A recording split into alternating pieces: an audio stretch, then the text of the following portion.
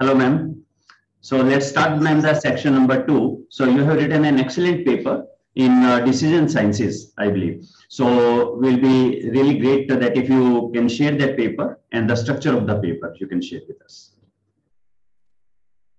Sure, sir. Okay. So this is a paper, a measure of scale, a measure of throughput orientation, scale development, and nomological validity. So validation, this paper appeared in Decision Sciences in 2017, sir. So in this paper, I'll share first of all about the very first step, which is the scale development. So how to go about developing a scale. So for that, what I'll do is I'll show you the flow charts. So in that flow chart, we have clearly written that, how we went in order to develop the items. So very first requirement, so in this case is that a scholar should be clear about whatsoever writing is available on that particular concept. So in our case, it was the theory of constraints.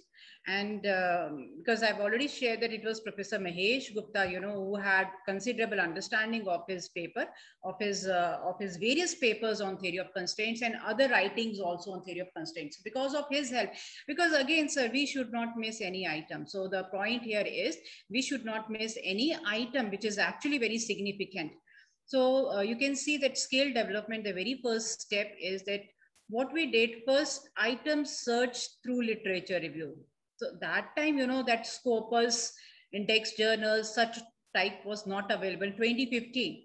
So, I mean, manually we went through each and every paper which was available on theory of constraints.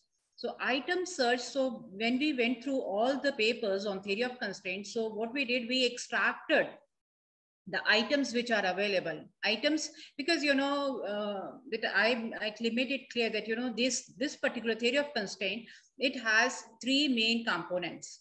One is the mindset talks about the employees satisfaction from the job and the job security also, and it also covers the customer's satisfaction with regard to the products or the services offered by the company.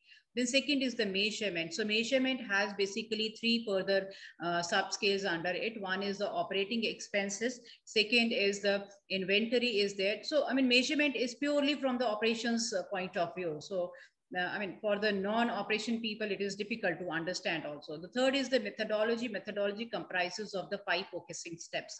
So because we had a clear understanding and there were a large number of papers on theory of constraints, because of that only we got an idea that we can always think of extracting the items for these 3 M's: mindset, measurement, and methodology. So the very first step under scale development comprises of item search through literature review.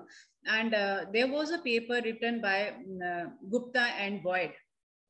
This Professor Mahesh Gupta only and Lynn Boyd. So they had written a paper that was an excellent paper, and we got more understanding regarding these 3 M's from that paper only. So first was item search. We looked for all the items related to theory of constraints. Then we initiated the focus group discussion with 5 marketing academicians. Now, you would be wondering, this is a theory of constraints in operations management technique. So why I discussed with the marketing academicians? So why I discussed with the marketing academicians? Because theory, as per the the researchers, the academicians or the scholars who are working on theory of constraint, they say it is nothing but it is a commonsensical thing. Theory of constraint is that every organization, manager should understand that we should not look for many constraints. The core constraint would always remain this one. There would be only one core constraint, and the other would be the undesirable effects. So for that, when I said that, I contacted the marketing academicians because it is a commonsensical theory. So I just want to know whether everybody can understand this theory or not. So when I developed those items, because, ultimately we had to approach the branch managers, and in this case, the banking was the sector. Banking sector was the context here. So we had to contact the branch managers. So branch managers means I thought that, because I being a marketing student, so I thought that let me ask the marketing academicians, would they be able to understand and interpret the items the way we want? Because the branch managers, they are not the operations management people. It is not a manufacturing context where the operations and management people can be contacted and they would be able to provide us with the relevant answers to it.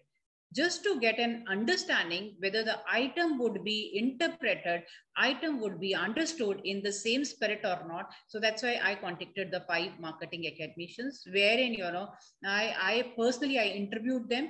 I asked each and every item, and I got their response also to each and every item, and how they are understanding that item was important for me to judge that whether all the items they are making sense or not. And more particularly, it is not only the understanding which is required, it is the way they are interpreting. So that was more important for us. Then thereafter, the interviews with the 3 TOC, Theory of Constraint experts. This was done by Professor Mahesh Gupta. He being a person of operations management, he conducted the interviews, with those 3 people, those who are actually expert on theory of constraints. Thereafter, I conducted the interviews with 5 branch managers, because ultimately we have to approach the branch managers. In this case, we have to approach the branch managers only for collecting the data. This is a management thinking approach, and that's why, you know, if we contact the employees or if we contact the customers, that would not have served our purpose. So equally important is that who would be your respondents, to whom you would contact. So before actually going for the pre-testing of your questionnaire also, what is required is you should have in-depth interviews with them, so that, you know, you would come to know whether they are understanding your items. If there is a pool of, suppose, 50 items in your questionnaire, so out of 50 items, are they understanding all the 50 items, or is it 34 items which they could understand, and for the remaining item they say that we do not know? Because they are the people who know whether these items, they are actually making sense in this particular sector or not. So we contacted 5 branch managers. So this was, you know, after contacting the 5 marketing academicians, certain changes were made to the items. Then after Professor Mahesh Gupta contacted the 3 TOC experts, then also we had made the changes to it. So then I contacted the branch managers, 5 branch managers, and I, you know, conducted in-depth interviews with them. So there also, you know, we made changes to our questionnaire. Thereafter, then we went for first pre-test with the 10 branch managers and the academicians also. So 10 branch managers separately, they were contacted, and 10 academicians, they were separately contacted for this purpose. And in this, when I said academicians, we did not go for the marketing or the operations.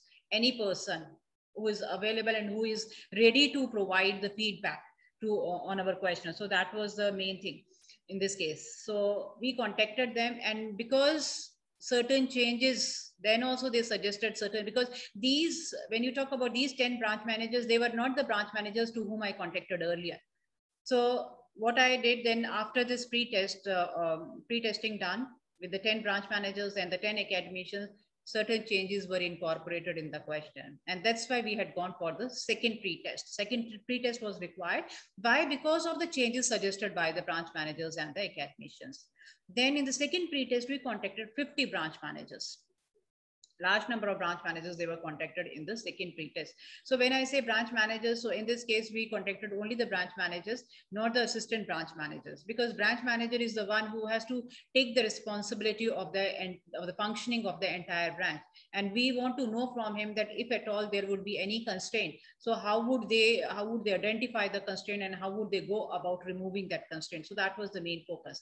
And thereafter, we went for the content validity assessment. So content validity assessment was done after these exercises of, you know, literature review, from where we got the items. Thereafter, then we contacted the marketing academicians, followed by the TOC experts, then the branch managers.